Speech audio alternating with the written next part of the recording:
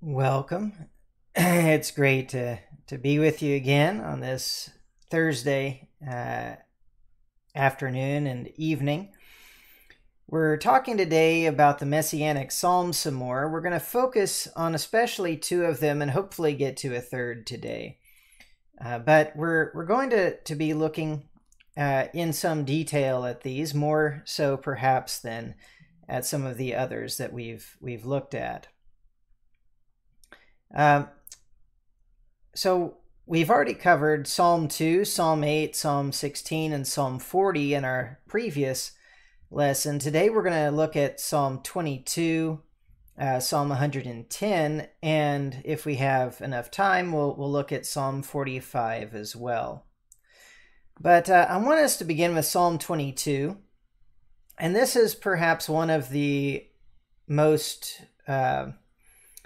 used passages when it comes to the Lord's Supper.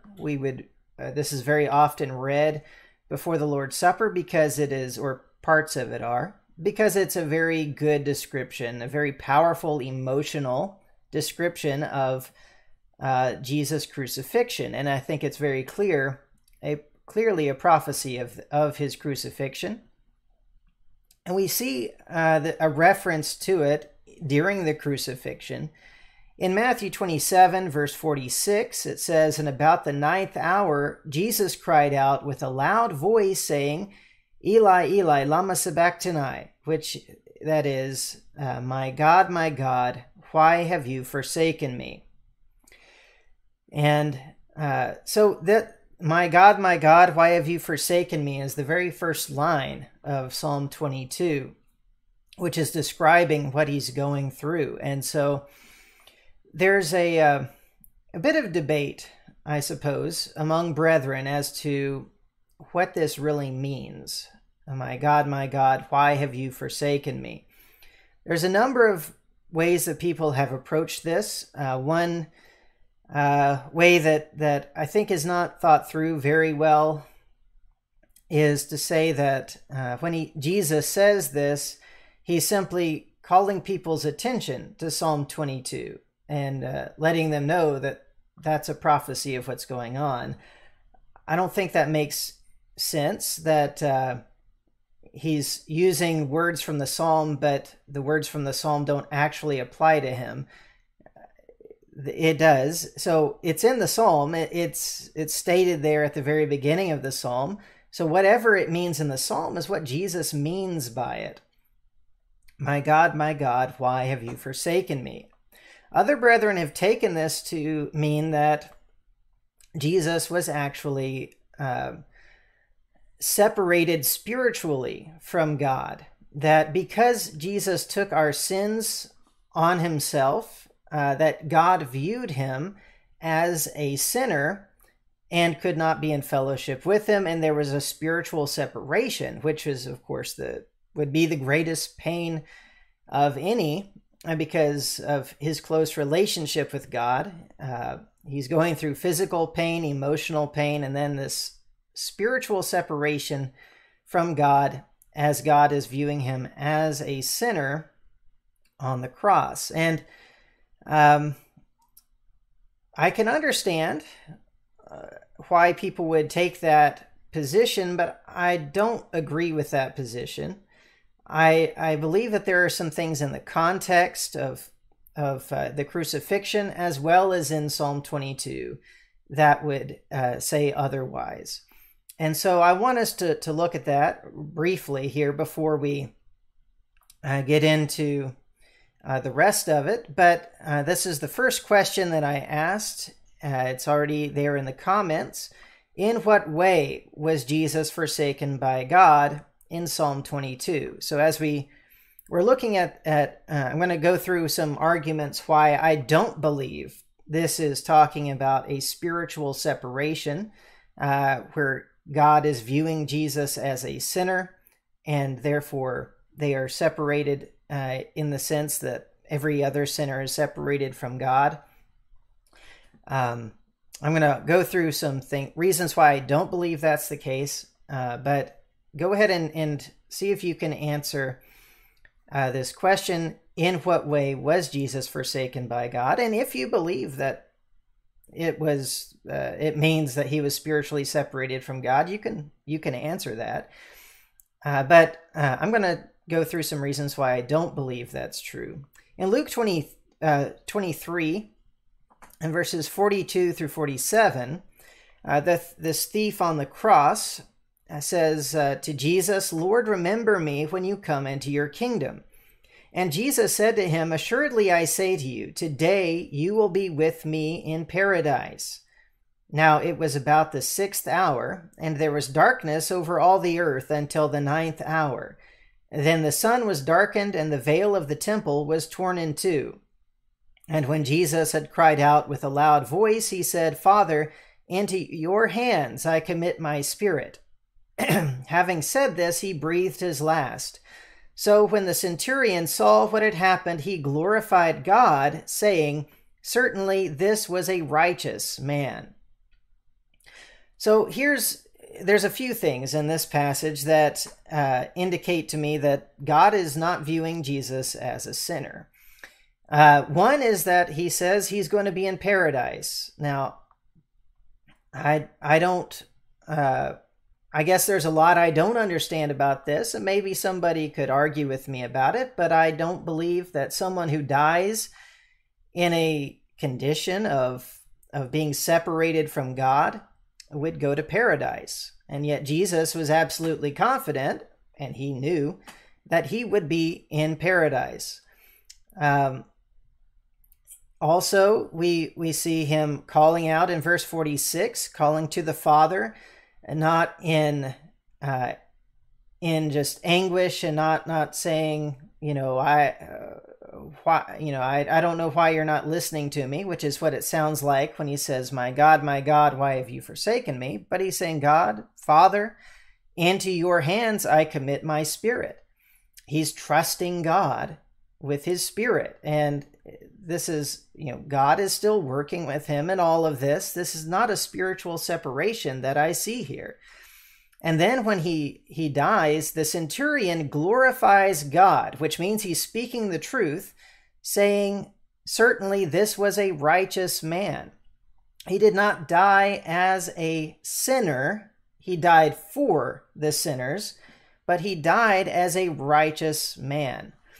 And so there's a number of things here that indicate to me that this is not saying that Jesus was actually separated from God. Later on, when we talk about Psalm 110, we're going to see in Hebrews another passage that I think helps us to understand this. But we're not going to cover it in this context, but we'll come across that later. All right, but let's go ahead and read Psalm 22. And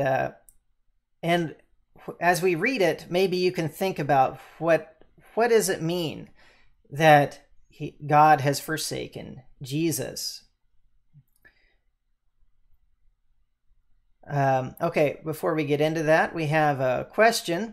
Don't all saved dead persons go to paradise? Yes, I believe so. I believe all saved dead persons would go to paradise, all those who are considered righteous because of forgiveness, or in the case of Jesus, because he never sinned. Of course, there's nobody to save him if he sins. And there's a lot of things there that are confusing to me, but especially if you take the position that he was considered an actual sinner by God, on our behalf. I don't understand how that would work. That doesn't mean that I understand things perfectly, but I don't understand how that would work. But yes, all saved persons would go to paradise, or all righteous people. Of course, Jesus wasn't saved by anyone. He's the one saving everyone. And so he would go there because he's righteous in himself. He is a righteous man. He was not a sinner. And he was not considered a sinner by God, I don't believe. he died in the place of the sinner, that doesn't mean that he was considered to be a sinner. All right, Psalm 22 then. Let's read this. I'm going to try to put a lot of emotion into it as we go, the emotion that's there in the psalm, so that we can hopefully get a good idea of what it's saying, besides just the words, because the emotion's there in the words, but if we don't read it with the emotion, we sometimes miss it. All right, to the chief musician, set to the deer of the dawn, a psalm of David. My God, why have you forsaken me? Why are you so far from helping me and from the words of my groaning? Oh my God, I cry in the daytime, but you do not hear, and in the night season, and am not silent. But you are holy, enthroned on the praises of Israel. Our fathers trusted in you. They trusted, and you delivered them. They cried to you and were delivered. They trusted in you and were not ashamed. But I am a worm and no man, a reproach of men and despised by the people. All those who see me ridicule me. They shoot out the lip. They shake the head, saying, He trusted in the Lord. Let him rescue him. Let him deliver him, since he delights in him. But you are he who took me out of the womb. You made me trust while on my mother's breasts. I was cast upon you from birth. From my mother's womb you have been my God. Be not far from me, for trouble is near, for there is none to help. Many bulls have surrounded me. Strong bulls of Bashan have encircled me. They gape at me with their mouths like a raging and roaring lion. I am poured out like water, and all my bones are out of joint. My heart is like wax. It is melted within me. My strength is dried up like a potsherd, and my tongue clings to my jaws. You have brought me to the dust of death, for dogs have surrounded me. The congregation of the wicked has enclosed me. They pierced my hands and my feet. I can count all my bones. They look and stare at me. They divide my garments among them, and for my clothing they cast lots. But you, O Lord, do not be far from me. O my strength, hasten to help me. Deliver me from the sword, my precious life from the power of the dog. Save me from the lion's mouth and from the horns of the wild oxen. You have answered me. I will declare your name to my brethren. In the midst of the assembly, I will praise you. You who fear the Lord, praise him. All you descendants of Jacob, glorify him, and fear him, all you offspring of Israel, for he has not despised nor abhorred the affliction of the afflicted, nor has he hidden his face from him. But when he cried to him, he heard. My praise shall be of you in the great assembly. I will pay my vows before those who fear him. The poor shall eat and be satisfied. Those who seek him will praise the Lord. Let your heart live forever. All the ends of the world shall remember and turn to the Lord, and all the families of the nations shall worship before you. For the kingdom is the Lord's, and he rules over the nations. All the prosperous of the earth shall eat and worship. All those who go down to the dust shall bow before him, even he who cannot keep himself alive. A posterity shall serve him. It shall be recounted of the Lord to the next generation. They will come and declare his righteousness to a people who will be born, that he has done this. All right, so nobody wanted to answer question number 1, and that's okay. You can get into trouble, I suppose, with others if you're not real sure of how you want to answer it, or you might want to have more time to explain your answer. So that's fine if you don't want to answer it, but I think this one shouldn't be a problem for anybody to answer. So question number 2 is, what type of psalm is Psalm 22? And as I say, there can be more than one right answer. And some psalms are not easy to categorize as just one thing. I mean, we're calling this a Messianic psalm, but it's also other types of psalms as well. So you can list out what types of psalms you think this would fit into. So you can go ahead and put those answers in as we go. But I want us to go back and look here at this idea, this question number 1 of in what way was Jesus forsaken? So I saw a little bit of a debate recently among some brethren where one was wording it in the sense that I think he put it this way, that Jesus wasn't actually forsaken, he just felt forsaken. And I believe I've probably put it almost exactly like that at times. That's probably not the best way to put it. As the brother who was responding to him said, was Jesus mistaken? He indicates he was actually forsaken. Did he just feel forsaken, or was he forsaken? And I understand that the Psalms are dealing with emotion, and that's why I've put it that way in the past, that he felt forsaken by God. But I think there's more to it than that. I do think that there's a sense in which he was forsaken. And so he's not saying, why do I feel forsaken? He's asking, why have you forsaken me? And so the question is, what does that mean? And, for some people, it seems like, well, that must mean that God turned his back on Jesus. They were separated spiritually, which would happen because Jesus was considered a sinner as he's dying in the place of sinners. But that's not what we find in this psalm. What we find in this psalm is that God is not helping him. He's not saving him from this physical suffering. And that's what we're going to see when we get to Hebrews as well. But he's crying out to God for help to save him from physical death. That's what he's talking about here.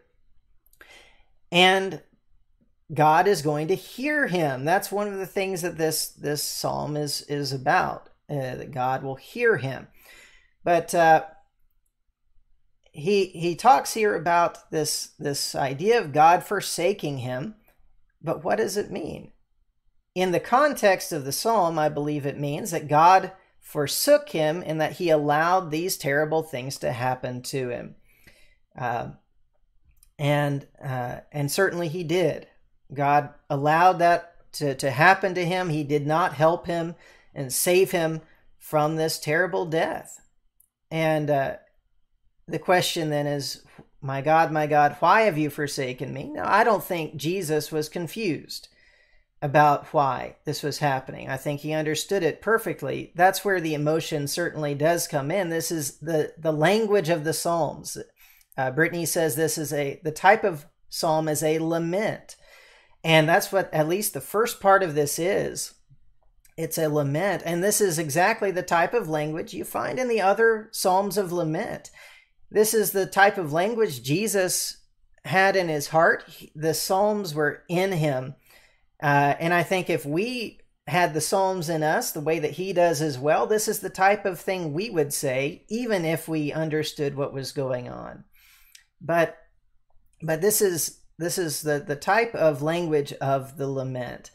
And so this is, why have you forsaken me? It's not necessarily a question of confusion.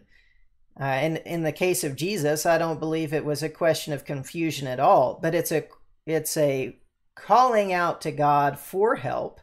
It's a calling out to God for him to help him in this situation, which he does, even though it's through the resurrection of the dead. But he does help him. He does hear him in his cry. All right, so one of the things I want us to look at, which is just, it's almost a side point, but I think it's fairly important for good students of the Bible to be aware of this type of thing. especially if you're going to be talking with people who do know about it and will bring it up. So in verse 16, it says, "For dogs have surrounded me, the congregation of the wicked has enclosed me, they pierced my hands and my feet." And there's some debate about this line, "they pierced my hands and my feet." So most translations translate it just like that. That's how the King James did it, and most translations follow that translation. The New King James, the New American Standard, the English Standard Version, they all have pretty much the same wording there. The New English Translation, the NET, says, "Yes, wild dogs surround me, a gang of evil men crowd around me, like a lion, they pin my hands and feet." Now that sounds a lot different, doesn't it? The Good News Translation says, "An evil gang is around me, like a pack of dogs they close in on me, they tear at my hands and feet." The CEV, which I forget what that stands for at the moment, says, "Brutal enemies attack me like a pack of dogs tearing at my hands and my feet." So those are a little bit more similar, but the NET especially, "like a lion, they pin my hands and feet." Where does that come from? All right, so we have here what's really a difference in text, the sources that we're using here. So I talked last time about the Septuagint and how in the New Testament most of the quotations are from the Septuagint, that Greek translation of the Hebrew Old Testament.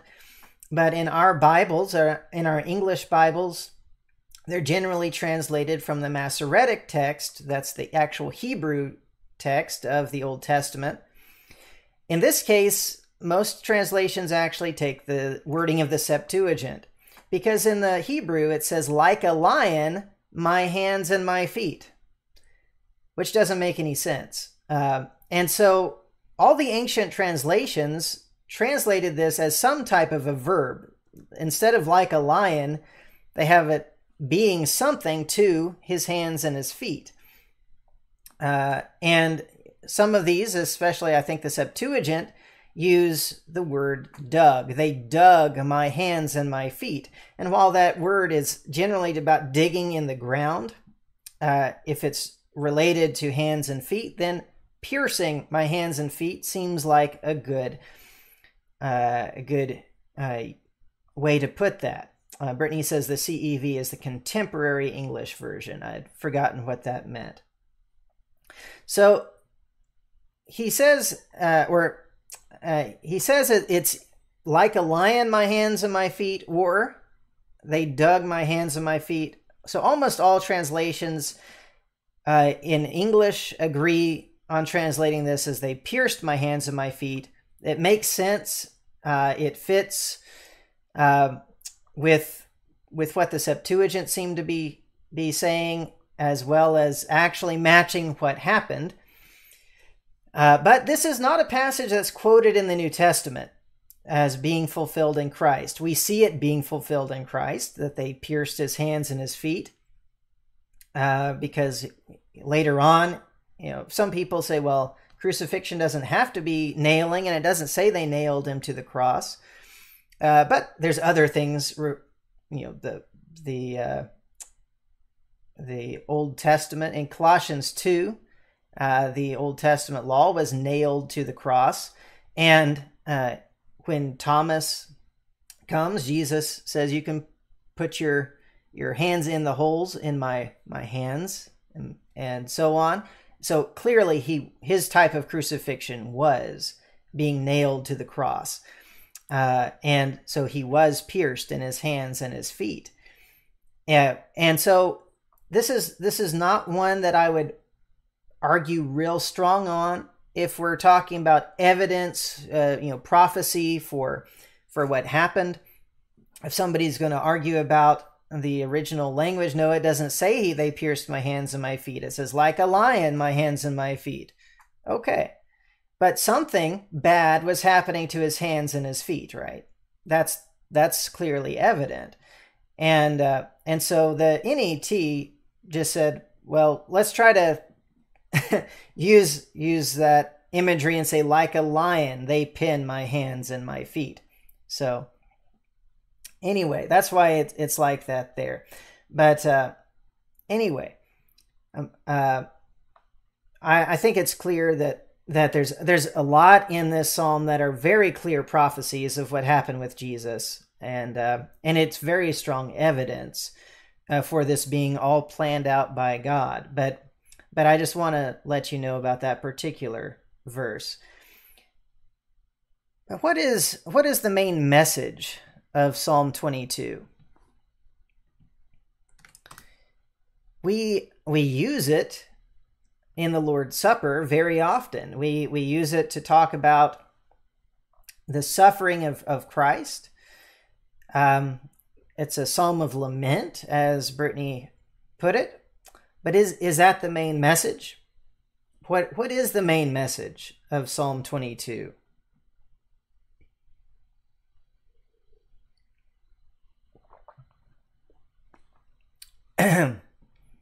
So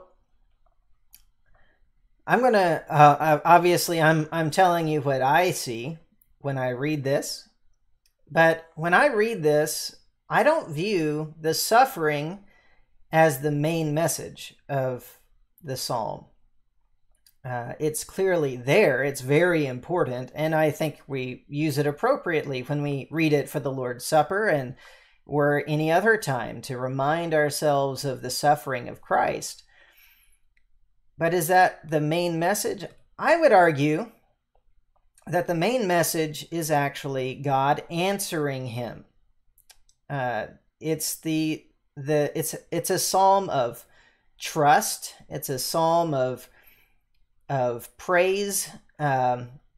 It's a psalm that is focused on how terrible things are, crying out to God, and then in verse 21 you have the transition, you have answered me. And so from there on, it's praise because God has heard his cry.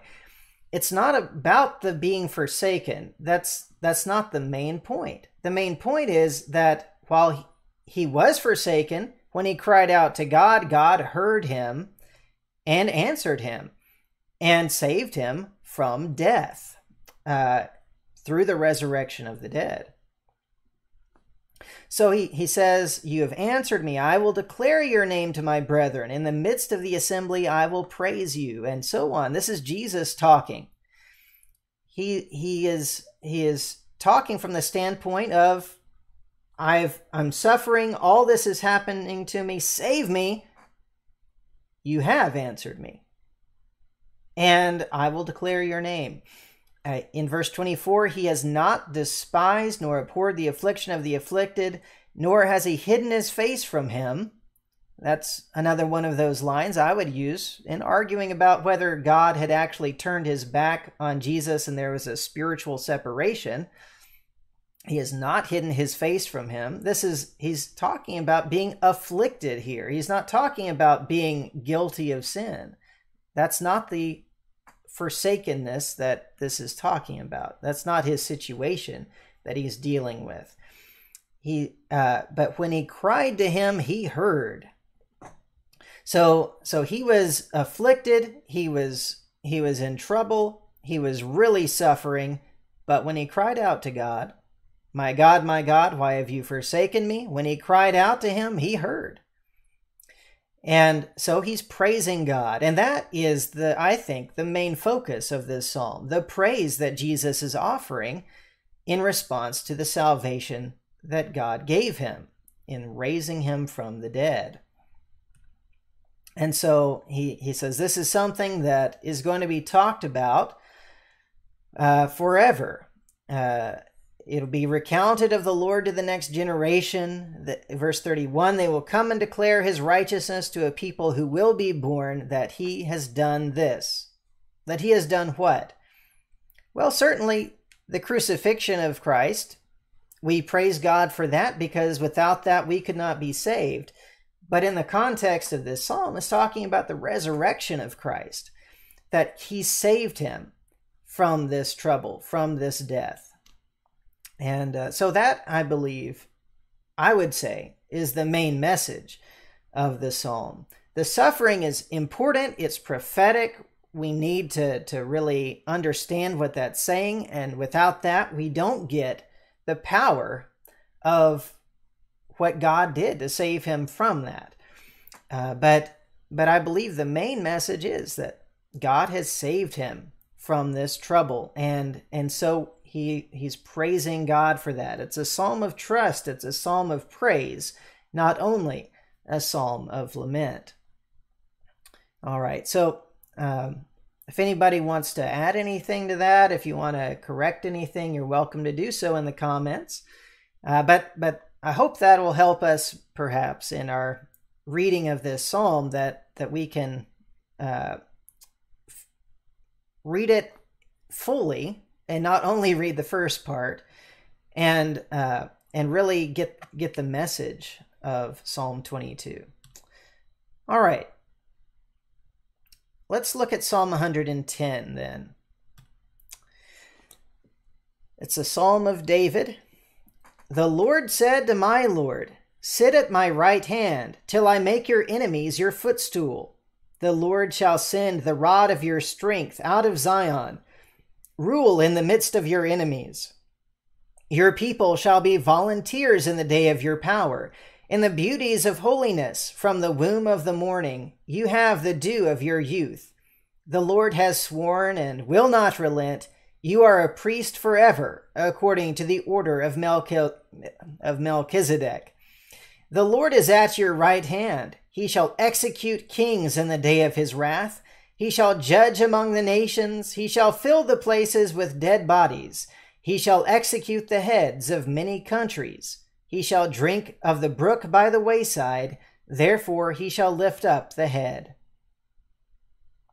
All right, so this is a powerful psalm. It's short, but it's talking about the power that's there in Christ. This would be after what we read in Psalm 22, after God has saved him from death. Then we have this said about him, sit at my right hand till I make your enemies your footstool. Now, let me see here. Yeah.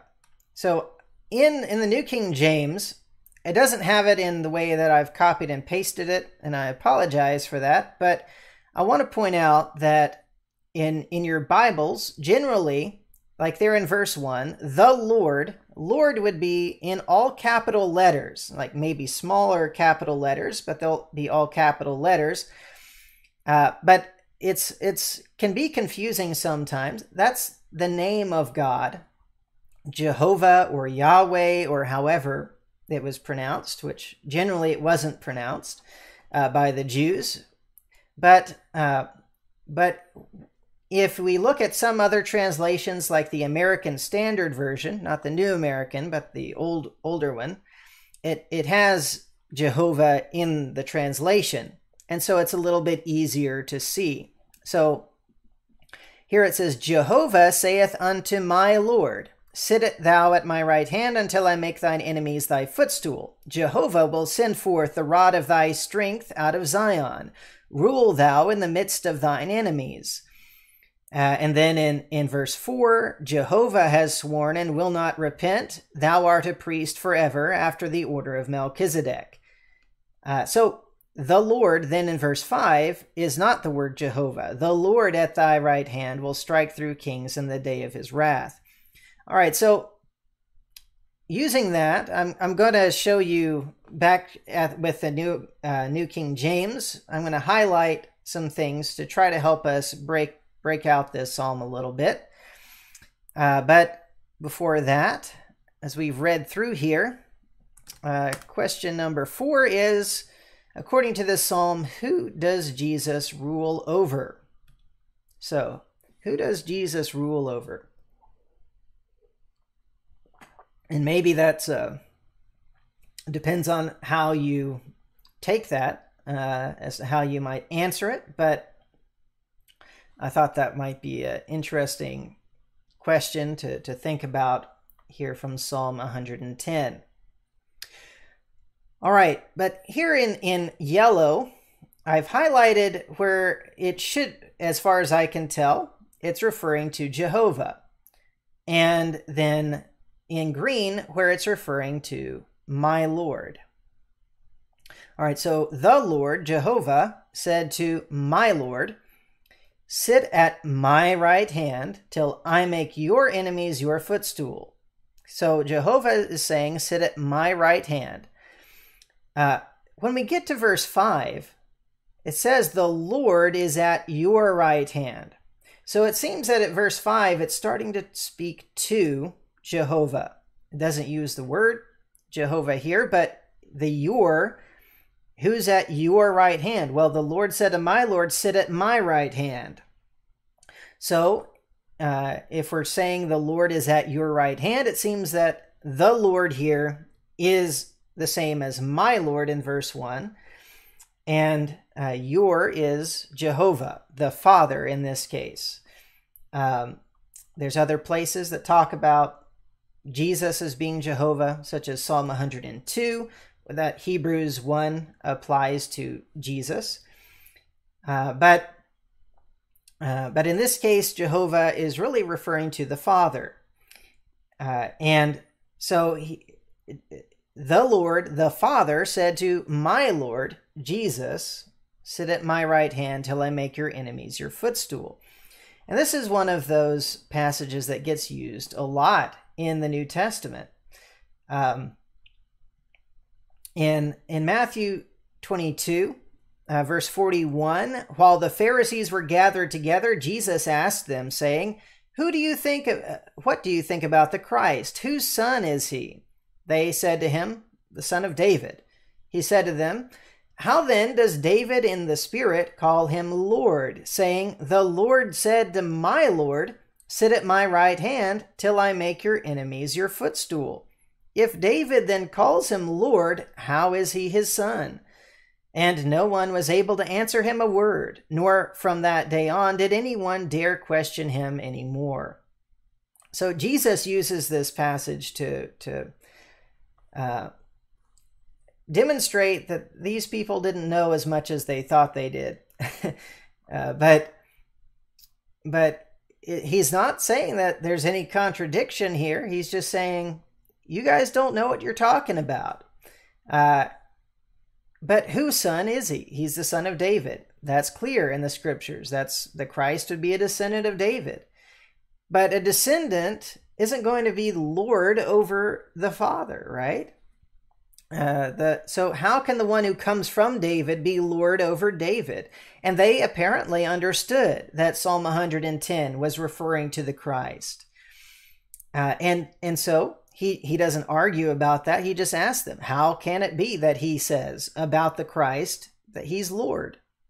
The Lord said to my Lord. How is he calling him Lord?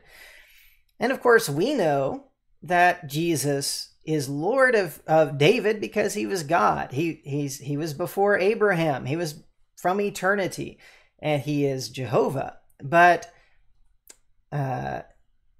anyway, they didn't understand that. We're looking at it from the standpoint of those who've had it explained to us in the New Testament. So that's why we understand it. But they didn't get it at this point.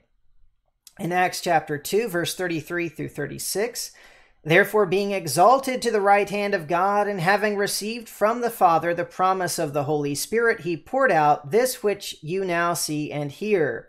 For David did not ascend into the heavens, but he says himself, the Lord said to my Lord, sit at my right hand till I make your enemies your footstool.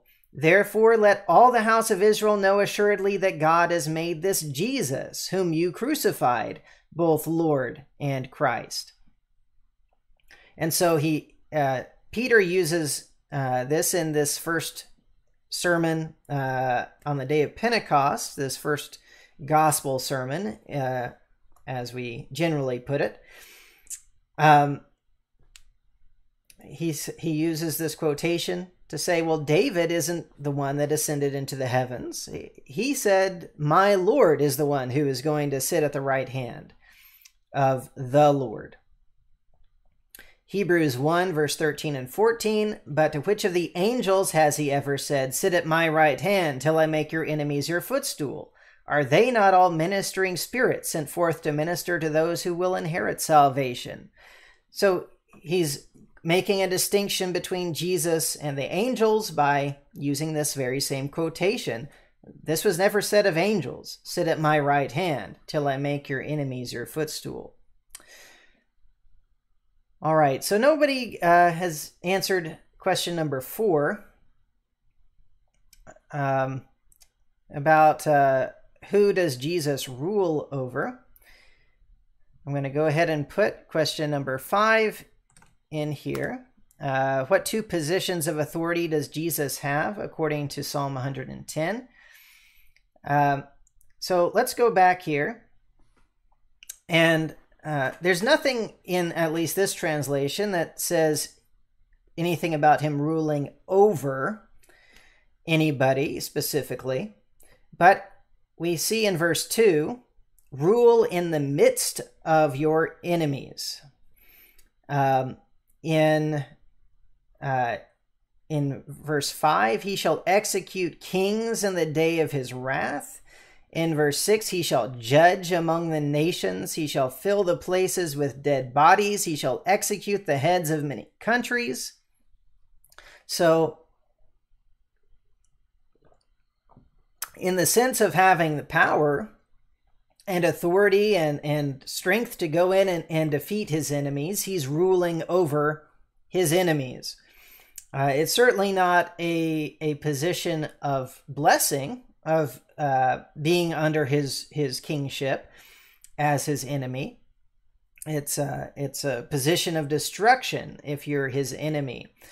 But he is ruling over them in that sense. But also in verse 3, he says, your people shall be volunteers in the day of your power. And so he says that those who are in his kingdom in the sense of being blessed, receiving the privileges of his kingship, those are going to be volunteers. So it's only those who put themselves in that situation, who volunteer to be in his kingdom, who will be in his kingdom in that sense, in the sense of the blessings of his kingdom. But the idea is Jesus will have the power, the beauty of holiness, the authority, and that people are going to want to be in his kingdom. Not everybody, obviously, because he's going to judge and fill the places with dead bodies. But there will be plenty who will volunteer to be with him, under his authority in the day of his power. And that's certainly where we want to be. We want to be among those volunteers. Nobody can force you into it. You cannot be born into you can't be raised in the church. We'll put it that way. I know people use that term all the time, and I understand what they mean by it. But literally, you can't be raised in the church because you have to volunteer to be in the kingdom of Christ. It's not something your parents can do for you. All right. For question number 5, what 2 positions of authority does Jesus have here? Brittany says priest and king. Now, he doesn't even use the word king here, does it? But it's clearly here. That idea is here. This idea of ruling, of executing the kings and all of this, you could maybe argue that being a priest forever according to the order of Melchizedek, that being a priest puts you in that type of authority. But it's actually according to the order of Melchizedek, who was priest and king, right? King of Salem. Hebrews deals with this idea. And so when he's a priest forever according to the order of Melchizedek, that includes kingship. All right, so he's priest and king. And we see that authority and power shown very powerfully in this short psalm. Him executing his enemies, just totally wiping out these nations that are against him, and drinking of the brook by the wayside, and just lifting up his head. The power of a conqueror who isn't worried about anything because he is in control. Tobalani says high priest and king, and I think that we know he is high priest, and I think that's something you could probably get from this as well. High priest and king. Okay, so he's not just a priest; he's the priest. He's the high priest. Okay. In Hebrews chapter 5, this is quoted here, and we'll just read from verse 1 as to get the context. It says, "For every high priest taken from among men is appointed for God in things pertaining to God, that he may offer both gifts and sacrifices for sins. He can have compassion on those who are ignorant and going astray, since he himself is also subject to weakness. Because of this, he is required, as for the people, so also for himself, to offer sacrifices for sins. And no man takes this honor to himself, but he who is called by God, just as Aaron was. So also Christ did not glorify himself to become high priest, but it was he who said to him, 'You are my son, today I have begotten you.' As he also says in another place, 'You are priest forever, according to the order of Melchizedek,' who in the days of his flesh, when he had offered up prayers and supplications with vehement cries and tears to him who is able to save him from death, and was heard because of his godly fear, though he was a son, yet he learned obedience by the things which he suffered. And having been perfected, he became the author of eternal salvation to all who obey him, called by God as high priest according to the order of Melchizedek, of whom we have much to say and hard to explain, since you have become dull of hearing." Of course, in another couple of chapters, he's going to go into a lot of detail about Melchizedek here in Hebrews. But one thing I wanted to point out here from our discussion of Psalm 22 is there in verse 7. Talking about Jesus, it says, "When he had offered up prayers and supplications with vehement cries and tears to him who was able to save him from death, and was heard because of his godly fear." That's what he was asking God to save him from. When he says, my God, why have you forsaken me?" He's talking about physical death. And he was heard because of the resurrection from the dead. He was heard because of his godly fear. And though he was a son, yet he learned obedience by the things which he suffered. All right, so anyway, this helps tie a lot of that together here in Hebrews. But he uses this passage, "You are a priest forever according to the order of Melchizedek," to talk about Christ being made high priest, and that it was God who made him high priest. He didn't make himself high priest. But he is one who has also suffered and learned obedience. And so he can help us in being obedient as well. All right, we do have time, I think, to go into Psalm 45. So let's go ahead and do that. Hebrews 1 quotes from Psalm 45. In verses 8 and 9, it says, "But to the Son he says, 'Your throne, O God, is forever and ever. A scepter of righteousness is the scepter of your kingdom.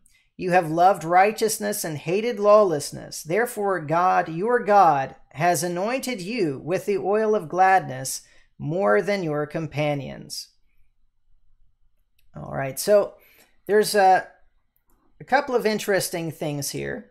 One is that he's talking to God, but he also says that he has a God. Therefore, God, your God, has anointed you. And so we find that this is the truth, that the Father is the God of Jesus. And so this is referring to Jesus. He is the God who has the throne forever and ever, who has been anointed by his God with the oil of gladness more than your companions. And we're told this is what was said to the Son. Now, when we read it, a lot of people take this as really referring to the King of Israel. And you may see why as we read through it. I'm not sure if it ever applied fully to the kings of Israel. I think it's one that really is written about the Son, Jesus. But there are certain things that did apply to the kings of Israel. But I don't know that any of it or all of it could actually apply to them. But let's go ahead and read it. To the chief musician set to the lilies, a contemplation of the sons of Korah, a song of love. My heart is overflowing with a good theme. I recite my composition concerning the king. My tongue is the pen of a ready writer. You are fairer than the sons of men. Grace is poured upon your lips. Therefore God has blessed you forever. Gird your sword upon your thigh, O mighty one, with your glory and your majesty. And in your majesty ride prosperously because of truth, humility, and righteousness. And your right hand shall teach you awesome things. Your arrows are sharp in the heart of the king's enemies. The peoples fall under you. Your throne, O God, is forever and ever. A scepter of righteousness is the scepter of your kingdom. You love righteousness and hate wickedness. Therefore God, your God, has anointed you with the oil of gladness more than your companions. All your garments are scented with myrrh and aloes and cassia, out of the ivory palaces by which they have made you glad.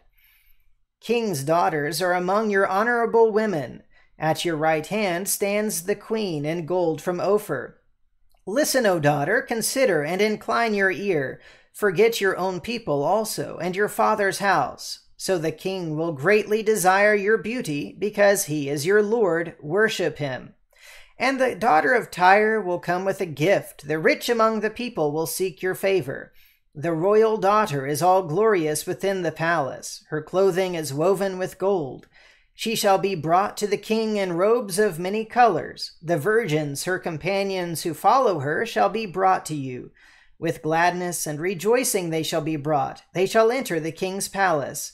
Instead of your fathers shall be your sons, whom you shall make princes in all the earth. I will make your name to be remembered in all generations. Therefore the people shall praise you forever and ever.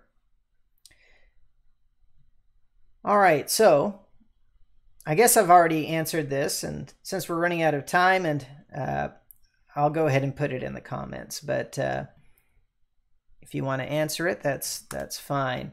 But who are these sons of Korah writing about here? In verse 1,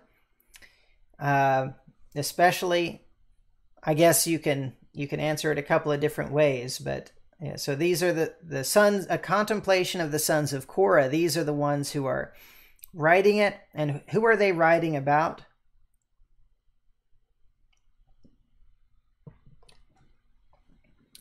They say that they're writing about the king, right?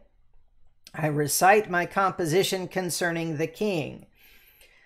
So they're talking about the king, but who is the king? It could be whoever's ruling Israel. Some people think this is talking about Solomon, it's similar in a lot of ways to the Song of Solomon, perhaps, but it's not quite the same. One of the things that doesn't literally, I think, apply to Solomon, it would apply more to David, is talking about how his arrows are sharp in the heart of the king's enemies. Your right hand shall teach you awesome things. Talking about his power in battle. Now that was a common thing to talk about with the king anyway. But I believe this is talking about God as the king. As he says in verse 6, your throne, O God, is forever and ever. Now, it's not that kings or judges were never called gods. They were. Jesus even points that out. If he called them gods, how can you say I'm blaspheming by saying that I'm the Son of God? So it is possible for them to be referred to as God. But it's a little bit odd in this case, especially saying your throne, O God, is forever and ever. Now, that could be talking about the line of descendants, which, of course, in Christ, that's true. The line of David is eternal because of Jesus ruling for eternity. But anyway, there's ways in which this could apply to a physical king, but it applies much better to Jesus. But then there's other parts where we may say, well, I'm not so sure about that.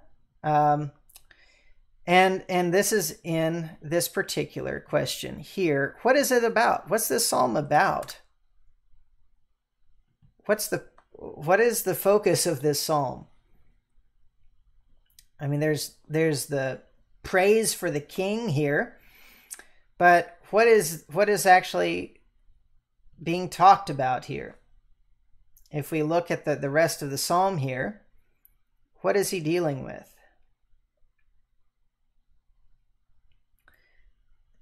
This is kind of a wedding psalm, isn't it? Where there's a queen coming to the king. This is a song of praise for the king and for his bride and them coming together. It's similar to the Song of Solomon in that sense, that this is talking about the one who's coming to the king to be his wife, and praising her for her beauty, and especially just for her relationship to the king, and what how that exalts her. In verse 16, I believe this is talking back to about the king, speaking to the king. From what I read, this is masculine words that are in there in the Hebrew at this point, which makes you know that it's talking about the king now instead of the woman who's brought to him, his wife. So, because of this marriage, instead of your fathers shall be your sons. So that's where his strength will lie, not in his history, not in where he comes from, but in the ones who come from him. And you'll make them princes in all the earth. And I will make your name to be remembered in all generations. Therefore the people shall praise you forever and ever. So when we look at that part, it might be, at first glance, difficult to understand how this would apply to Jesus. The daughter of Tyre coming with a gift. The royal daughter is all glorious within the palace. Her clothing is woven with gold. And she's coming with her bridesmaids, the virgins, her companions, into the palace. But this is all very similar to imagery in the New Testament, isn't it? And so we read in the book of Revelation, of course, about the bride being the New Jerusalem, adorned as a bride for her husband. We see in Ephesians chapter, my brain's not working real well. I think it's chapter 4. it's chapter 4 or 5, where he talks about Christ and the church, that it's like a husband and his wife. And when you read through this, it's actually a very beautiful psalm about the relationship of this mighty king and the bride, this beautiful bride that he takes and who's exalted because of her relationship with the king. And that's what we see with Christ and his church. And in verse 16, this idea of having his sons that are made princes in all the earth, the idea that we as his children are seated with him in the heavenly places, that we are ruling now with him in some sense, that this is something that fits quite well with Christ and the church. And of course we know from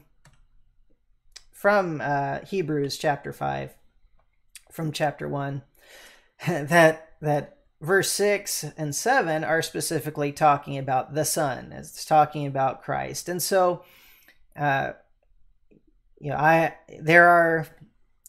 are some passages that can apply to both, and they can be used of the King and applied to Christ, but Hebrews says this was said to the Son. And so I believe this is one of those prophecies that's really, the whole thing is about Christ, and it's about Christ and his church. Now, if you disagree with that, that's fine, but that's how I understand this one, and I hope that was helpful to you to go through it. It's something I hadn't really studied much before, especially looking at the relationship of this being a wedding psalm and the idea of Christ and his church being together and the church being exalted because of its relationship with him. But anyway, we finished that right on time, so that worked out well. I think that's the last we're going to do on the Psalms. So we're going to start something different next time, and we're probably not going to start a series.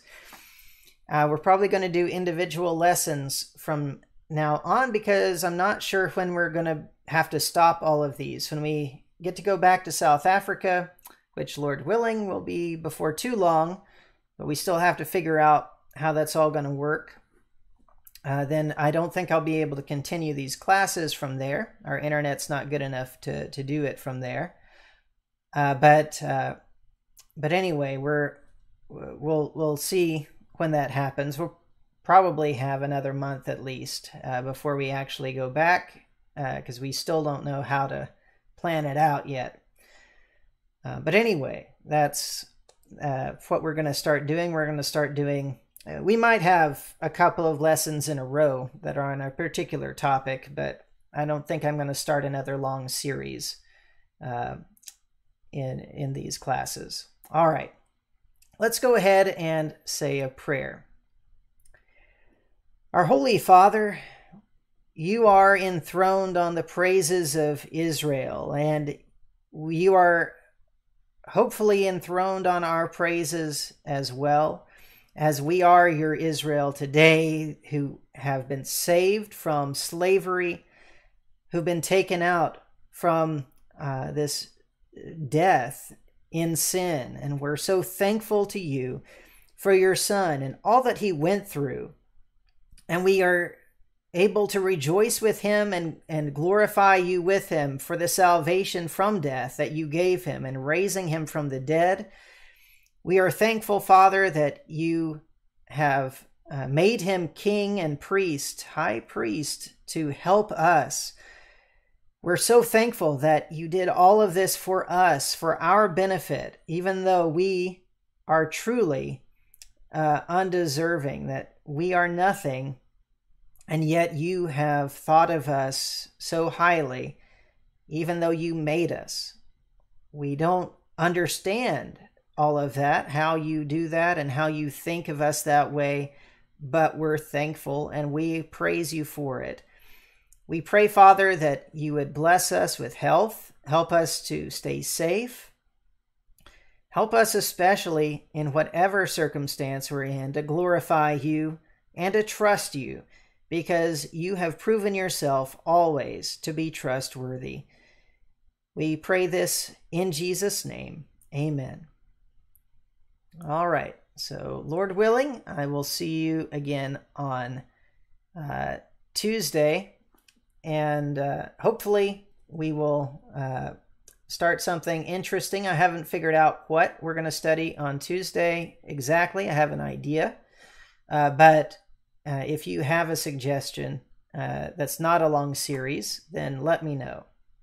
Okay. Thanks a lot. God bless you. Bye.